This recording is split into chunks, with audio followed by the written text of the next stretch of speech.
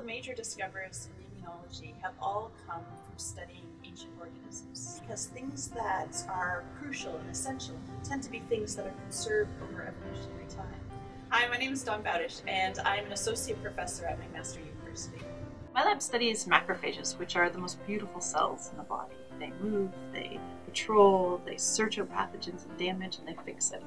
And our NSERC-funded research is using bioinformatics approaches to study the evolution of a specific process called phagocytosis, when a macrophage engulfs the pathogens and destroys it. So one of the discoveries I'm so excited about is that we now understand regions of these proteins that are essential for the macrophage's ability to take in pathogens and to digest them.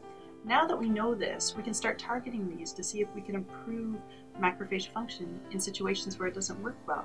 And we think that these discoveries will have broad application to many elements that will improve the lives of Canadians.